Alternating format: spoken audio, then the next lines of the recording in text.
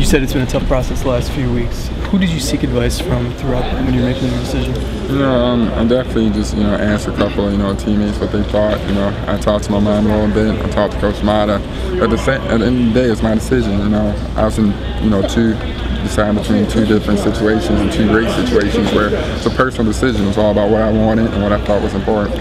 What did your mom tell you throughout the process? I mean, was she encouraging you one way or the other, or just telling you to listen to yourself? Just follow your heart, I have to live with the decision, and, I'm a grown man, and, I can make my own decisions now, and that's pretty much it. Today, I know you're kind of subdued, you're disappointed to leave your teammates, and you love college, we get that, but there's got to be some excitement in there to go to the next level, and something it's really an unknown. I mean, I'm definitely, I feel lucky. I'm really excited. How many people get to live out their dreams? And I know a lot of people always say do what makes you happy, and there's a lot of people out there right now doing something that they hate doing. And I had an opportunity to make basketball my living, and I have the opportunity to kind of take my own, my own life in my own hands, and be as good as I want to be.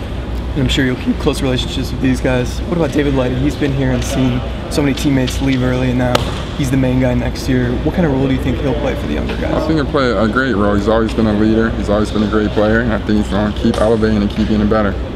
Any idea who will play point guard for the Buckeyes next year? I don't know. Maybe Jared Sullinger. Thanks, no problem.